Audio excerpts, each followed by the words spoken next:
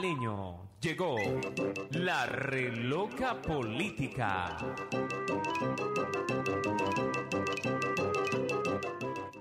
Y ahora, téngase de atrás. Llegó Aldemar Dominguez.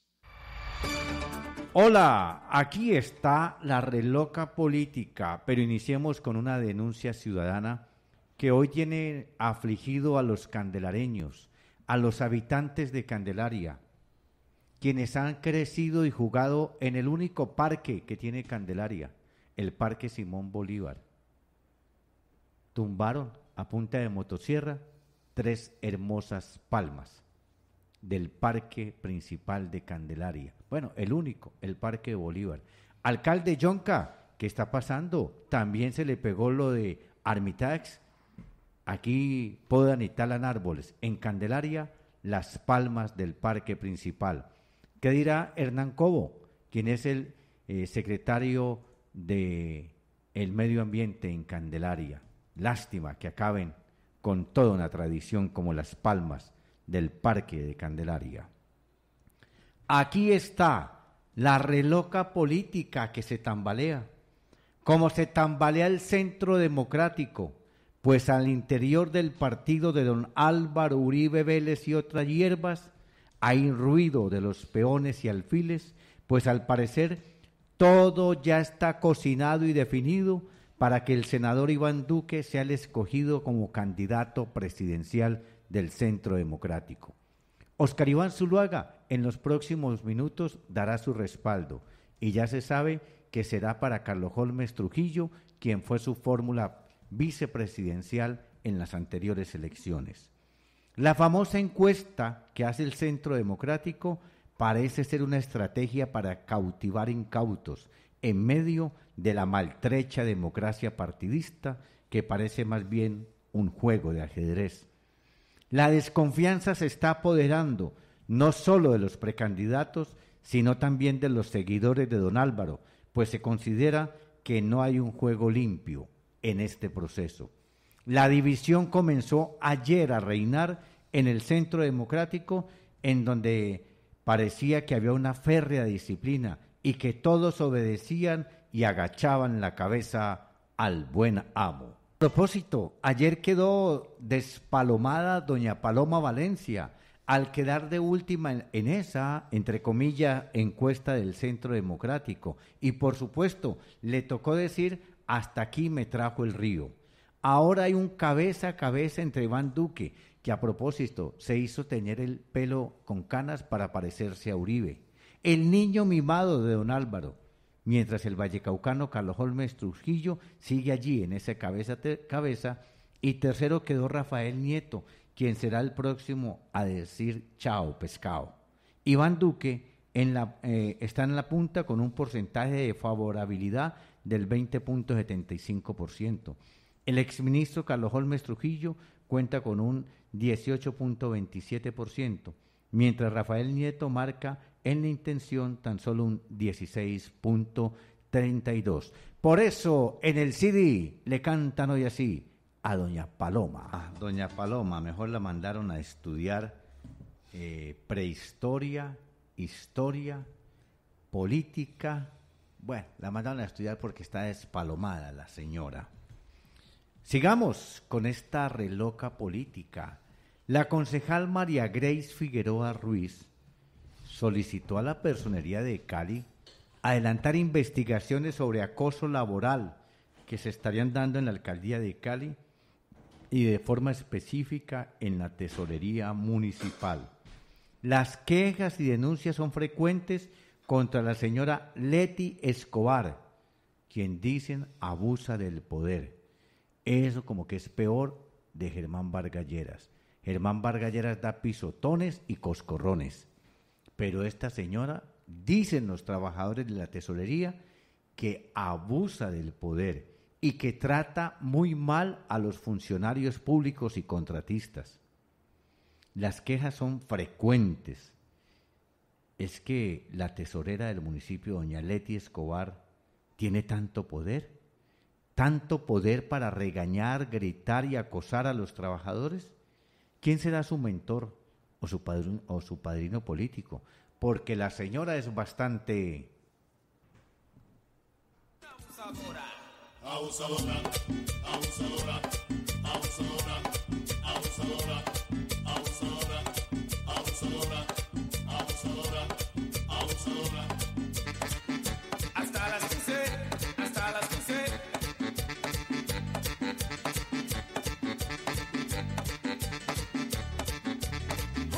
Y esa.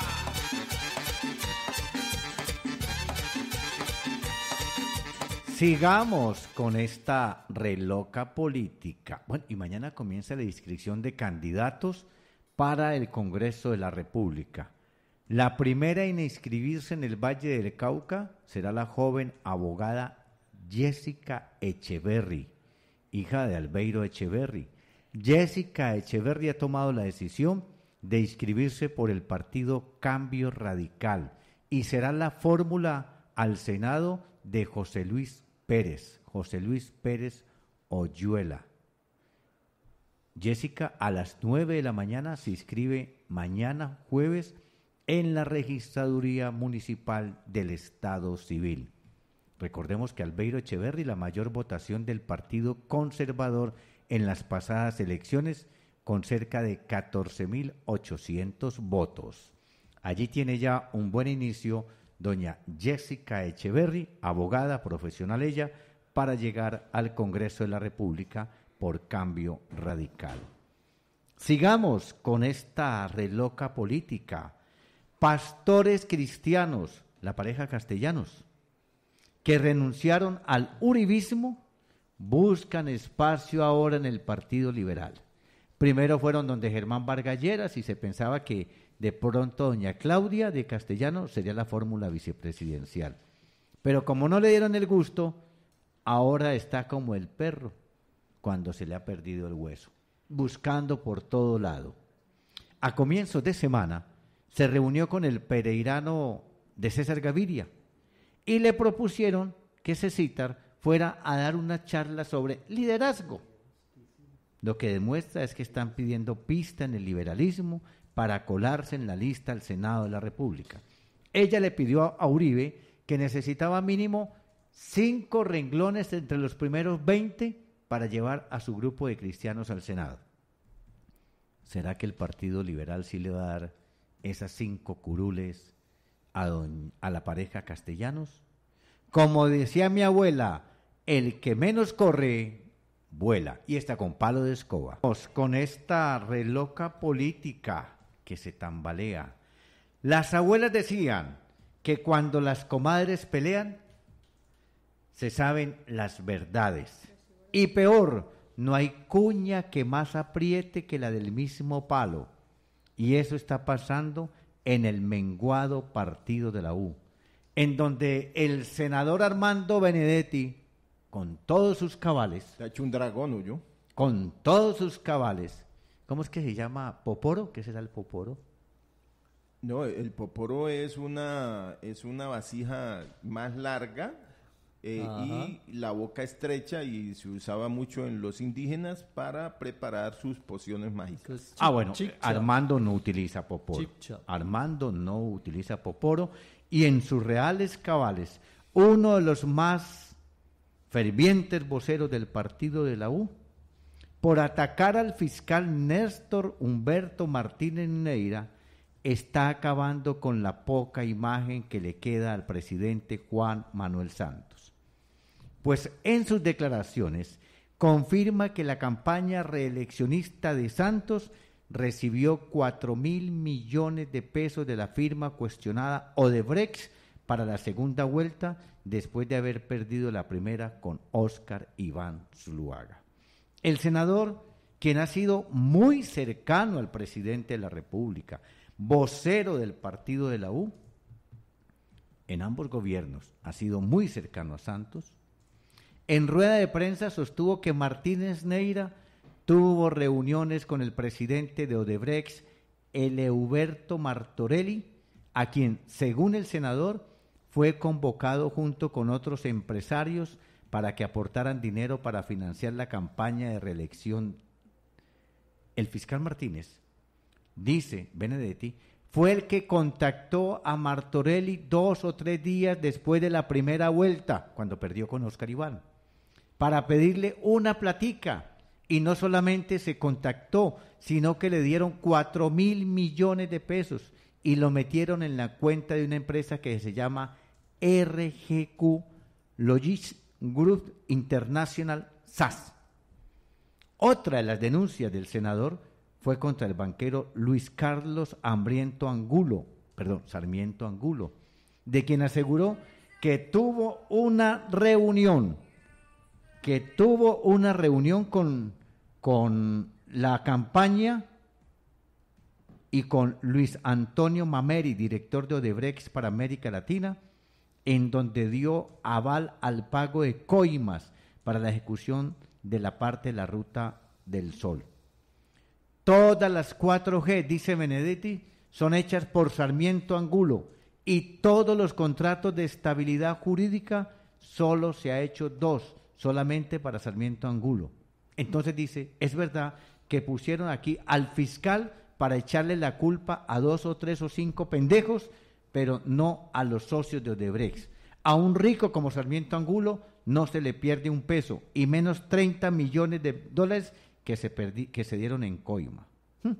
Benedetti ha dicho que viajará a Ginebra, no a Ginebra, allí el de los sancochos, donde está Gilberto Gómez, allí donde dan los buenos sancochos del Mono Núñez. No. Viajará a Ginebra, Suiza, a radicar ante la Unión Interparlamentaria las pruebas de sus denuncias, mientras que en Estados Unidos hará los mismos ante la Corte Interamericana de Derechos Humanos. Pero tenga en cuenta, Aldemar, que si va para Ginebra, Suiza, tiene que conseguirse un vuelo que no vaya a ser parada en los Estados Unidos. Igualmente no puede ir a los Estados Unidos porque de ayer quedó sin visa. Pues bien, Benedetti con sus acusaciones se está llevando del bulto no solo al fiscal, sino al presidente Juan Manuel Santos, quien como Samper no se dio cuenta que a la campaña entraron recursos, uno del narcotráfico y el segundo del soborno y la corrupción, ambos hechos delictivos consagrados en el Código Penal colombiano. ¿Sabe por dónde puede entrar a Estados Unidos? ¿Por los túneles de la frontera o por el río Bravo? Cruzarlo. Pero puede radicar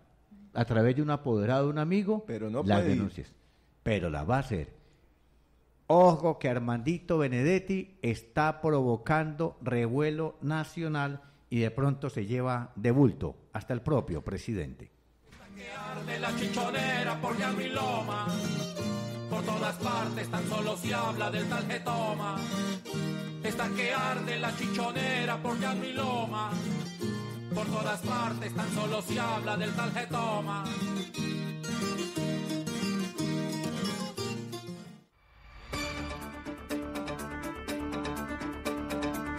Está que arde la chichonera por Llano y Loma, por todas partes tan solo se habla del tal que toma. Está que arde la chichonera por Llano y Loma, por todas partes tan solo se habla del tal que toma. Bueno, sigamos con esta reloca política. ¿Qué tal esta? Hagamos ya el sondeo de opinión. Ciado Armando Benedetti, y que llevará ante altas instancias a nivel mundial para tirarse al fiscal y llevarse de bulto al presidente, donde él dice que tiene las pruebas que llegaron 4.000 millones de pesos para la campaña reeleccionista para la segunda vuelta, después de que Santos perdió con Oscar Iván Zuluaga. La pregunta en el sondeo de opinión es muy sencilla. ¿Cree usted que ante las pruebas de Armando Benedetti y las denuncias de Armando Benedetti, senador del partido de la U, del partido de gobierno, cree usted, sí o no, que tanto el presidente Santos como el fiscal Néstor Humberto Martínez Neira deben renunciar? ¿Sí o no? ¿Creen ustedes que, de acuerdo con las denuncias de Armando Benedetti, sobre soborno de 4.000 millones de pesos en la campaña reeleccionista de Santos, deben renunciar tanto el fiscal como el señor presidente? Nuestra línea telefónica, 372-9856, 372-9856. O también mensaje de texto o de audio a través de la línea 318-500-8048. 318-500-8048. Deben renunciar el fiscal y Santos a raíz de las acusaciones de Armando Benedetti. Oyente en línea, buenos días. Buenos días, señor Aldemar. Bienvenido. Sí, deben renunciar. ¿Quién más va a saber la verdad que los que han metido en toda la colada? Muchas gracias. Muy amable. 372-9856. 310-721 nos escribe sí, debe renunciar. Y aquí nos escribe también a través del WhatsApp del 317-796-21. Hace rato debieron renunciar y estar en la cárcel. Oyente en línea, buenos días. Aldemar, buenos días. ¿Con quién hablamos y su opinión? Aldemar, muy buenos días. Le saluda Alberto Gómez. ¿Cómo está usted? Bien, don Gilberto, desde Ginebra. Aldemar, indudablemente debe renunciar el señor fiscal general de la Nación y el presidente de la República, no por capricho, sino porque la Constitución política así lo establece. Muy amable por su oportuna intervención, abogado. 372-9856, 318-500-8048. Oyente en línea. Buenos días. De acuerdo a la de la toga, cartel de la toga, no renuncian. Entonces, no renuncia. No, dice el señor. Lisi. Yo abogo para que esa se deje indecisa, porque él dice... Sí, ante el cartel de los togados. No renuncian, pero él no dice si él está de acuerdo con renuncia. Dejémosla indeciso. Sí, lo que él quiere decir es que no lo van a hacer. No lo van a hacer. No lo van a hacer, eso es lo que dice el señor. Lisi. 313-514 nos escribe sí, claro que sí. Y Germán Ruiz nos escribe buen día, sí deberían renunciar, pero al igual que cuando Samper no pasará nada. Oyente en línea, buenos días. Muy buenos días. Su opinión. Debe renunciar. Debe renunciar, muchas gracias. Este es el número que siempre nos escribe del exterior, 772-626, nos escribe desde mucho antes debieron hacerlo, sí. Oyente en línea, buenos días. Muy buenos días. Su opinión. Sí deben renunciar, pero no va a pasar nada. Sí deben renunciar, pero no va a pasar nada. 372-9856, 318-500-8048. 311-319 nos escriben, no solamente ellos, todos esos corruptos que podredumbre en este país, dan asco los políticos. Oyente en línea 372-9856, más mensajes, Lisi. 313-706 nos escribe buenos días, sí deben renunciar y sus fortunas expropiadas, mientras que el 315-701 nos dice el corrupto del fiscal debe renunciar. Oyente, buenos días. Muy buenos días, Aldemar. Bienvenido. Le habla Luis Felipe Palomino. Bienvenido. Deben de renunciar. Deben de renunciar. Muy amable, Luis Felipe. 306-15 nos dice, sí debe renunciar, pero ¿quién lo reemplaza? ¿Uno igual o peor? Jorge Olaya nos dice, sí, deben renunciar. 304-22 dice no, porque Benedetti está asustado, seguro no tiene nada importante. Oyente en línea, buenos días, 372-9856, por favor que cuelguen la última persona que llamó porque nos la tiene ahí bloqueadita, por favor que cuelgue rápidamente para seguir escuchando a los oyentes. 372-9856, 318-500-8048. Deben renunciar fiscal y presidente de la República ante las denuncias del senador Armando Benedetti que ingresaron 4.000 millones de pesos de la firma Odebrecht para financiar la reelección de Santos en la segunda vuelta. Ese es el tema y el sondeo de opinión hoy en Viva las Noticias. 372-9856 y el WhatsApp 318-500-8048. Este número, qué número tan raro, comienza por 07, bueno, un número rarísimo. Dice, un fijo. Santos no debió ser presidente de Colombia nunca. Entonces, la respuesta es que debe renunciar. Oyente, buenos días. Buenos días. Su opinión. Mi opinión es que deben de renunciar, y los que están en la cárcel no le paguen sueldo, porque ¿qué hacen cuando están en la cárcel? Le siguen pagando el sueldo, no hacen nada, ¿ah? Muy amable, señora, por estar con su voz aquí en Viva las Noticias, que está al lado de la comunidad, hoy con el sondeo de opinión. Deben renunciar fiscal y presidente ante las denuncias de corrupción hechas por el senador Armando Benedetti. 372-9856, la línea de contacto con la comunidad. Nos queda un minuto en el sondeo de opinión del día de hoy en Viva las Noticias. Oyente, buenos días. Aló, buenos días, Aldemar. Sí, señor, su opinión. Lo que yo, ¿aló? Sí, le escuchamos. Lo que yo pienso es que Benedetti lo que quiere con estos escándalos es que le tapen todas sus marrulladas, porque él es un gran corrupto. Y si realmente el fiscal y el presidente les comprueban, pues bueno, que se haga justicia, pero Benedetti lo que quiere es que le tapen su cagada. ¿Pero deben renunciar o no? Pues si les comprueban, que renuncien. Que si les comprueban, que renuncien. Lisi. 318-805 dice, si lo que dice Benedetti es verdad, el fiscal corrupto y el presidente deben renunciar. El 316-441 nos escribe antes y después de las denuncias. Santos debió haber renunciado. Oyente en línea, buenos días. Sí, buenos días. Su opinión. Buenos días. Sí, señor, muy buenos días, le escuchamos. Sí deben renunciar, sobre todo el fiscal, porque ese señor se está mangualando con todos los que no están con su política, cambio radical, para perseguirlo. Entonces él es el principal culpable y debe renunciar.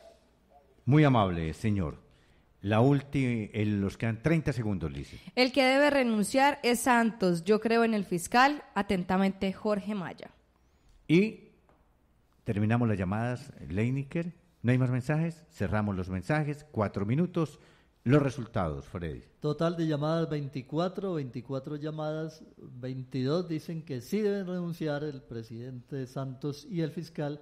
Uno dice que no y hay uno indeciso, ¿no? Repetimos entonces, en este sondeo de hoy, total de llamadas 24, 22 dicen sí deben renunciar, uno dice que no y uno indeciso, para un total de 24%. En porcentajes el 22 pues es contundente, de 22 llamadas, un total de 91,7%, uno dice que no, que corresponde al 4,2%, y el indeciso también con un voto 4,2%. Vea, eso lo que deja claro es que Benedetti ha logrado su cometido.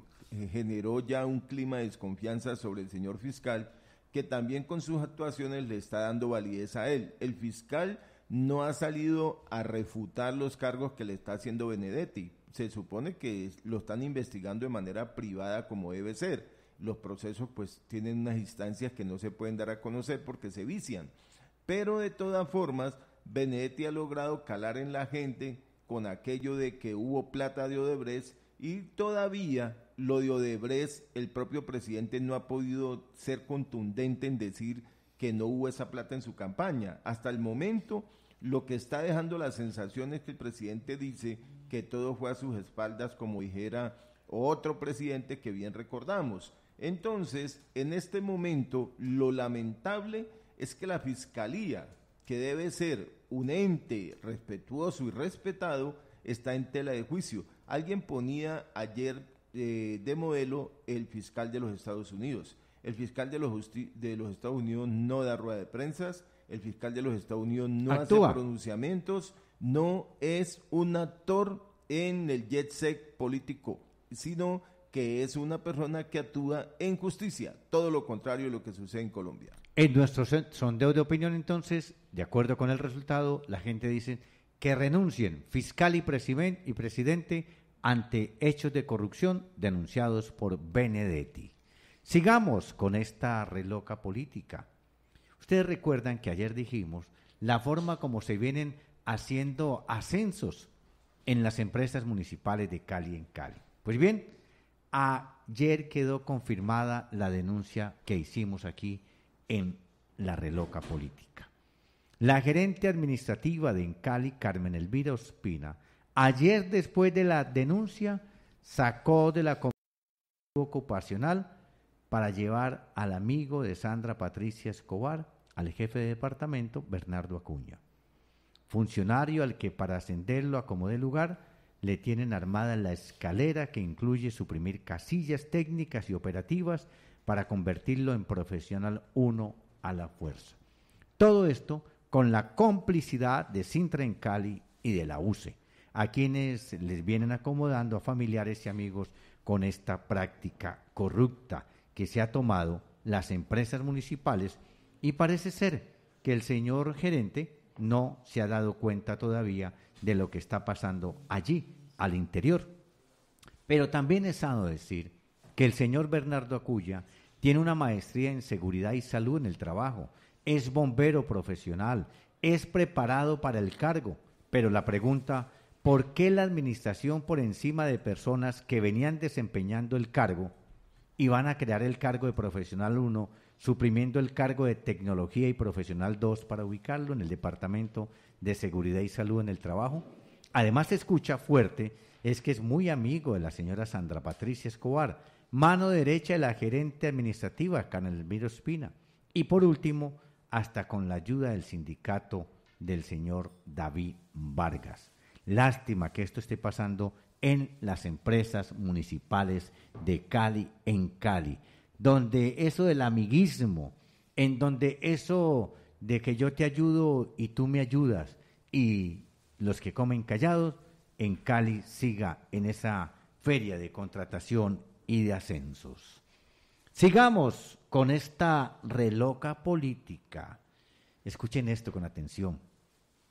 La camioneta Mercedes-Benz de placa GLC 250, blindada del gerente del Banco de la República, Juan José Chavarría Soto, costó la media bobadita de 286 salarios mínimos legales mensuales, es decir, más o menos 211 millones de pesos. Eso equivale al ingreso de 286 familias colombianas. ¿No siente vergüenza el señor gerente? ¿Qué tal? El gerente del Banco de la República compró una camioneta con plata del banco por 211 millones de pesos. Qué comodidad la de este señor. Además, el gerente del Banco de la República no recuerda que son recursos públicos los casi 600 millones de pesos que gastó en lujos para sentirse cómodo en su oficina, pero es el que propone salarios de miseria, más impuestos y reforma pensional para los colombianos. Este señor se gastó la media bobadita de 811 millones de pesos. Escuchen bien, arreglando la oficina y comprando la camioneta Mercedes-Benz de placa GLC 250 blindado. Este sí es un verdadero... El hijo de su gerente de la factoria donde laboro yo, él trata muy mal a la gente con ese salario que nos implantó. Con mentalidad tan perra de esta gorda, ya no la voy a acabar. Ya no aguanto este tarado del patrón más y no puedo tragar.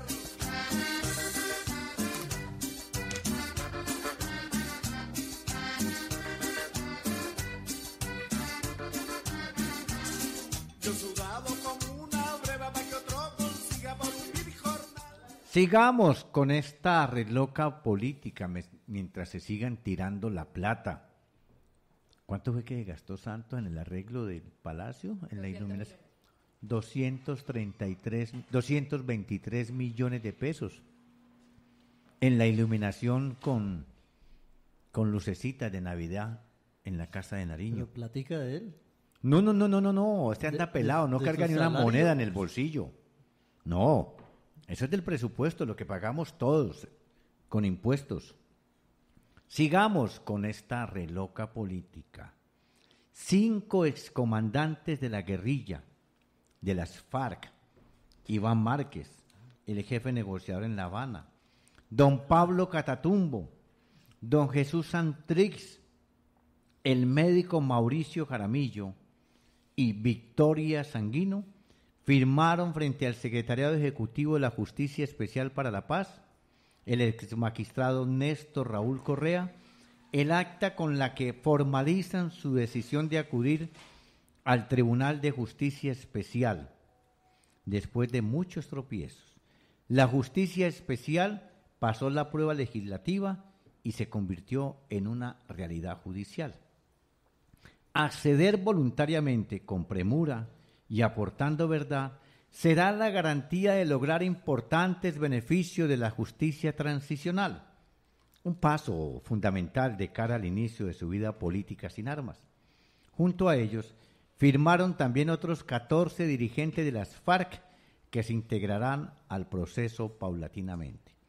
Lo más seguro, que uno de sus argumentos de defensa es que digan que ellos de manera directa no ejecutaron atentados o acciones consideradas de lesa humanidad, que eso fue la tropa, que eso fueron los guerrilleros, que ellos no cometieron esos hechos de lesa humanidad. Lo cierto del caso es que ya la Corte Penal Internacional va a estar atenta cómo se van a juzgar en eso de la Justicia Especial para la Paz.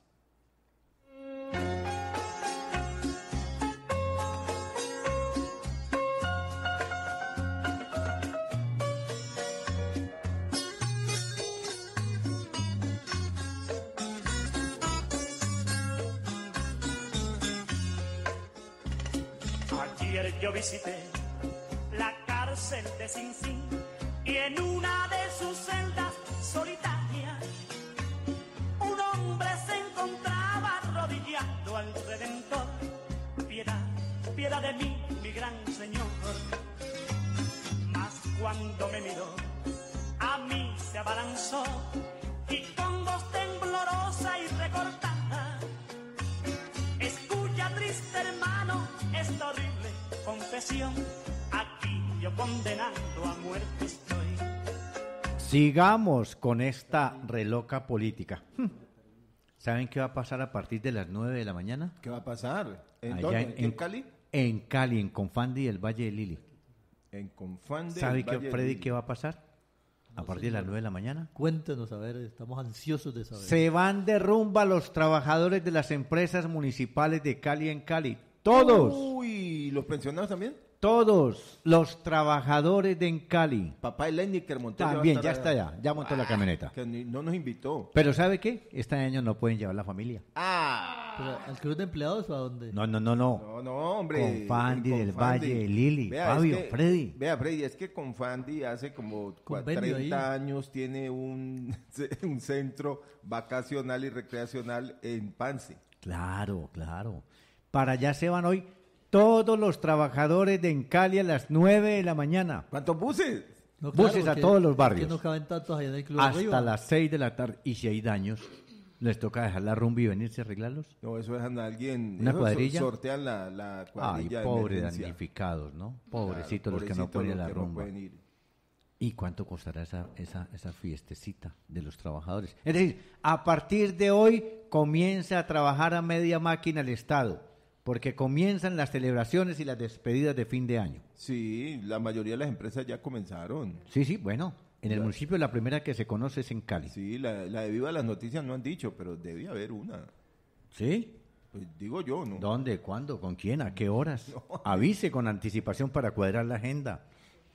El Cali hoy se queda así, a merced de unas cuadrillas. ¿A qué hora comienza? A las 9 de la mañana hasta las 6 de la tarde. Debe haber comida, orquesta, deportes. Bueno, allá hay uno que le dicen Maradona, que es igualito a Maradona en el físico, pero no en el fútbol. Pero no pueden llevar la familia. Van solitos los trabajadores de Cali, no pueden llevar la familia como en los años pasados. Ellos estaban acostumbrados a que llevaban a la que es y a la que no es, o como dicen por ahí, las segundas son las mejores. Bueno, en fin, lo que sea, pero no las pueden llevar, ni pueden llevar a los niños, ni a los niños ni a las niñas. No pueden, ¿cómo es que dicen en el campo? ¿Los entenados? Los entenados. No pueden llevar a los entenados. No. ¿Cómo les parece? Por lo menos han debido dejarle llevar 2 personas, hombre. Sí, 2 personitas. Claro, a la esposa y a otro, un hijo o a alguien. Ve, ¿y de dónde sale esa plata? Pues, quién sabe, pero por lo ¿Quién menos... sabe? En Cali tiene recursos que provienen de los servicios públicos, de las tarifas que pagamos mes a mes los usuarios. Bueno, claro, el trabajador tiene derecho. Derecho a pasarla bueno un día. Claro. Pero que pongan de su bolsillo una cuota mínima. ¿Usted recuerda cuando se hacían las abuelulas en su colegio? Y se hacen convenio con Fandi de pronto, ¿no? Sí. No, eso, pues, para tenerlos allí, con Fandi pone también parte. Mi llamado va a que al regreso también lo hagan en los buses. No vaya gente que le gusta quedarse como de remate, que allí es donde vienen después los problemas, los accidentes y todo ese tipo de cosas. Vénganse en los buses tal como se van y verá que la pasarán rico.